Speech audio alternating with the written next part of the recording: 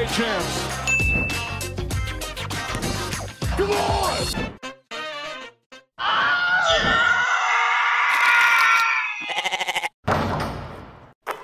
It's like clubbing baby seals. It was back in 1934 when the first ever jersey number was officially retired by a team in honor of a former player. The sport in question was ice hockey. The team was the Toronto Maple Leafs, the number was 6, and the player was Ace Bailey, who'd played his whole career for the team between 1926 and 1933. Soon, the idea of retiring a jersey number for a standout athlete out of respect for their talents and commitment to their team became commonplace in most sports. But sometimes, teams retire strange numbers that no one ever wore for the franchise, or other things that aren't even numbers at all, and the people in question aren't even players, or even remotely associated with the team.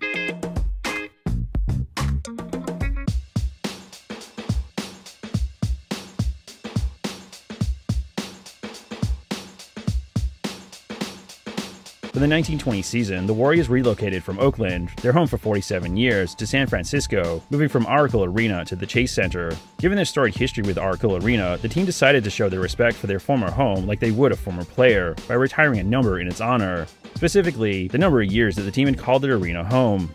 This 47 Oakland, California banner will be moved and hang at Chase Center next year. Now it's going to hang here all throughout the playoff run, and then go to the new building at Chase Center to honor the 47 seasons that we saw Warrior basketball in the oldest and one of the greatest NBA arenas.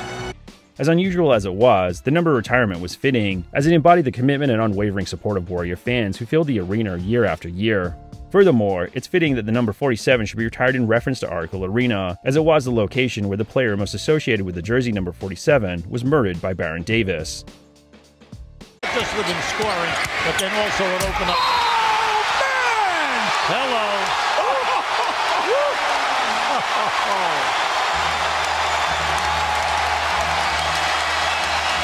Timeout in Baron's house.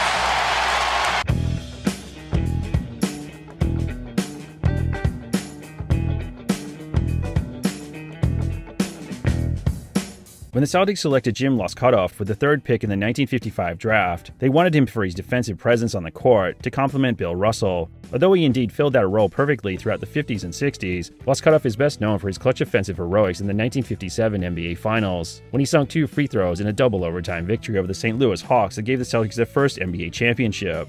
All up, Loscutoff played for the Celtics for the duration of his 9-year NBA career, from 1955 to 1964, during which he became a 7-time NBA champion.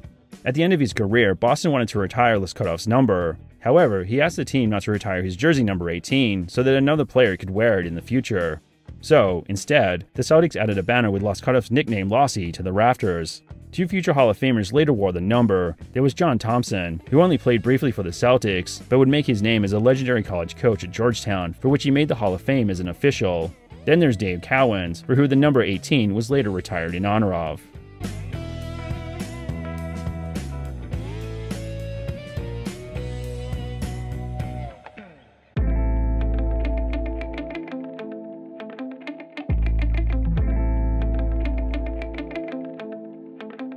During their time in the NBA, the Hawks have represented a number of cities. However, although the team won a championship in 1958 while in St. Louis, the franchise is best known as Atlanta's team.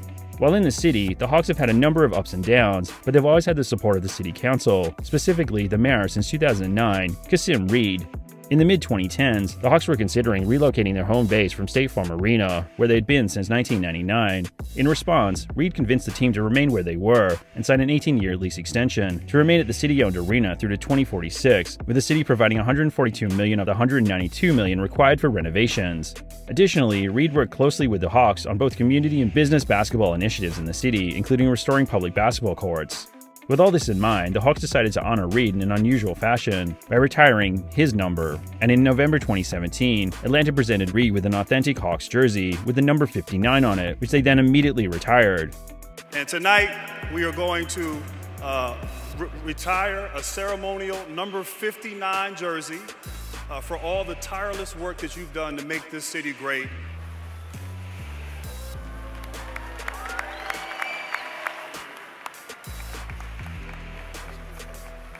The unusual number was in reference to the fact that Reed was Atlanta's 59th mayor. The tribute marked the first time that a non-team member received this type of recognition from the Hawks. Thank you, everybody. God bless you. I appreciate the honor.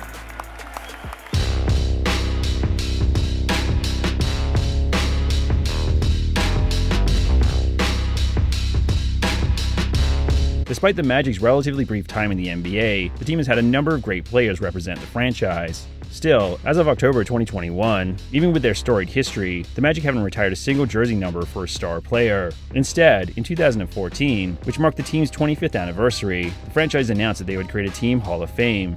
The Magic have retired one jersey number though. In honor of the team's fans, the Magic retired the number 6, in reference to the fan base being the franchise's sixth man. Additionally, the Kings have also retired the number in tribute to their fans for the same reason. Presumably, the move was a publicity stunt in both cases, as the two teams often had below-average attendance rates when they made their respective decision to retire the number.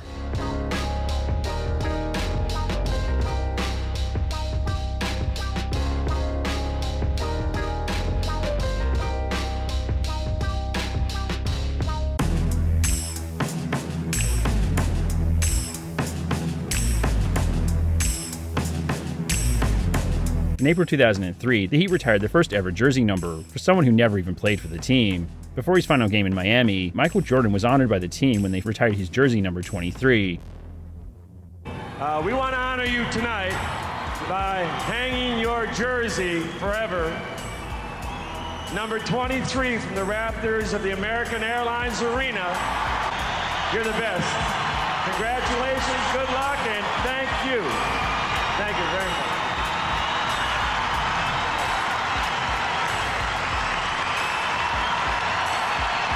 Ladies and gentlemen, Michael Jordan!